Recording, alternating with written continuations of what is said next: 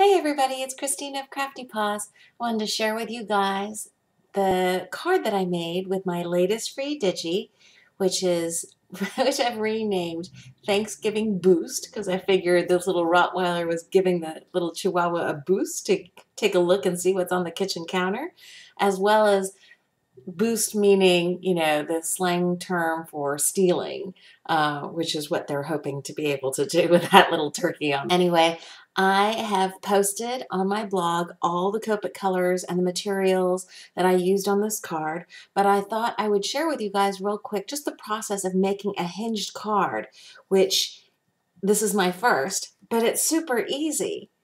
Look how cute that is. The whole card is shaped like a little bone, or a big bone.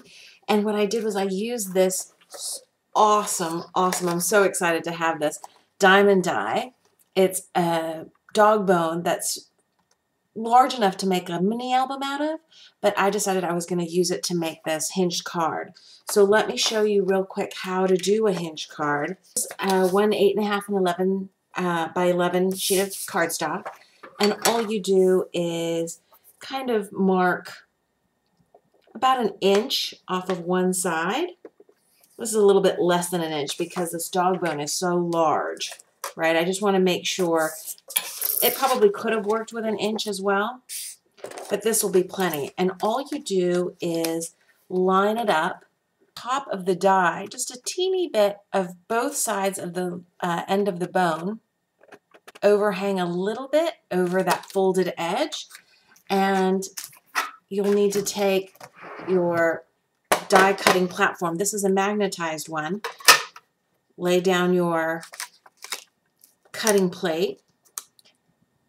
Lay this down, and because I don't want it shifting at all, I'm going to put a little bit of washi tape up here, and then my last cutting plate, and run it through my machine. So this is the piece, the one that had the fold in it, the little extra piece up there, and then I cut one other one, and I'm just going to take a little bit of glue, put it along the top there, and lay this piece right over top. With wet glue, you have a little bit of wiggle room in case you need to adjust kind of how everything fits together. And then that's it. That's the whole card base. And you can cut out multiples of this and then fussy cut a little bit smaller so you get a nice border like I did with this card. But it's a super cute card, right?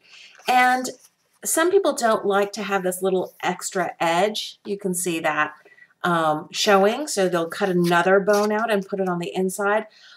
On white, I don't think it's very visible, but if that bothers you, obviously just cut another little bone out and fill in the inside as well. So that's my little explanation of a hinge card.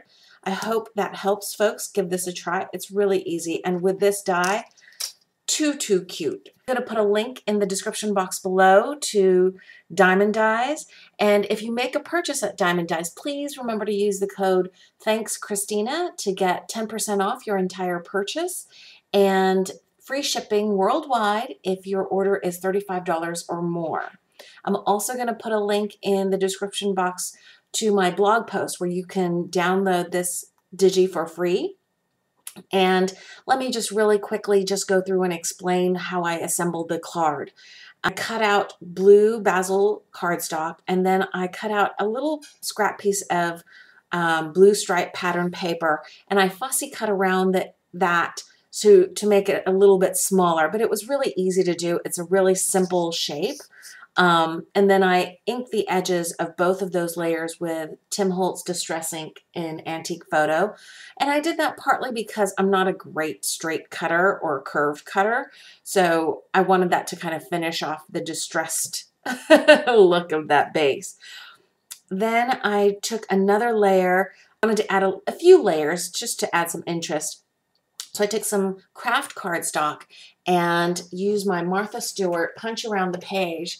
This is the eyelet lace punch set, and I punched around a frame, kind of a frame, and then I cut it in two pieces actually, because I just wanted the top and the bottom to be offset a little bit, and give some visual weight to this main focal area and frame it out. So I did that with some craft cardstock, and I like how that came out. It's a little bit askew, and I did that intentionally.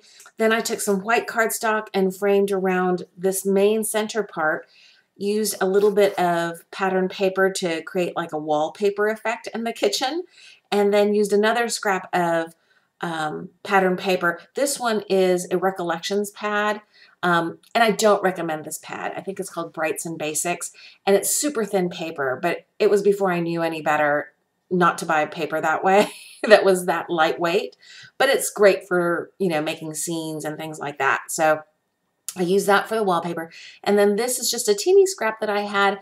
It's little dots on some red-brown kind of paper. And that's from the American Crafts Nightfall collection. I just had a little scrap left over, so I thought that would give an impression of kind of like wood floorboards for the floor. And I like how that came out. Then, like I said, all the Copic colors that I used are listed on my blog. I did fussy cut this out and the two dogs out and separated them so that I could layer the dogs kind of overlapping over the counter a little bit to bring in the image, because I think it was hanging out a little bit off this way, and I wanted to make it a little tighter so that you got a better impression of the dog bone base. And I like how that came out. I added some Wink of Stella to the platter. I added some glossy accents to the countertop and the eyes and the nose of the dogs. These really cute wood dots. They're by Teresa Collins, just for some added, you know, interest and dimension, and kind of continuing on with that kind of craft wood feeling. And I think it makes a cute card for a man or a woman. So if you're looking for kind of a masculine card, this could be a good one for you. Thanks for watching, everybody. Bye.